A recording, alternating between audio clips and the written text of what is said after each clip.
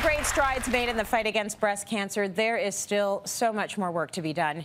Here's how Estée Lauder is making a difference.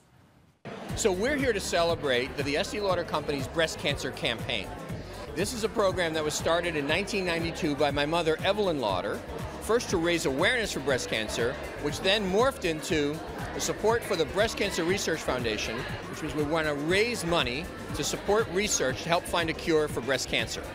So in 1992, if a woman was diagnosed with stage 1 breast cancer, she had a 75% chance of survival for over 5 years.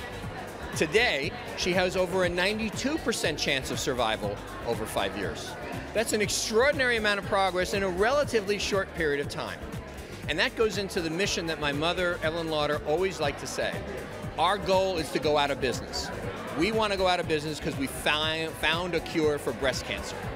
Yeah, so worldwide we have raised more than $70 million for the Breast Cancer Foundation up to now. So yeah, it's great. I mean, it's one of the things we are very proud of is the fact that most of our brands are developing specific pink ribbon products, and the sales proceeds of those products are all going to the Breast Cancer Research Foundation.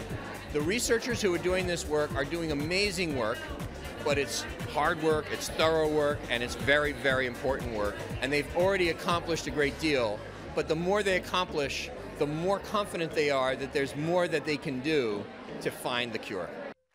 We will get there with everyone's help, for sure.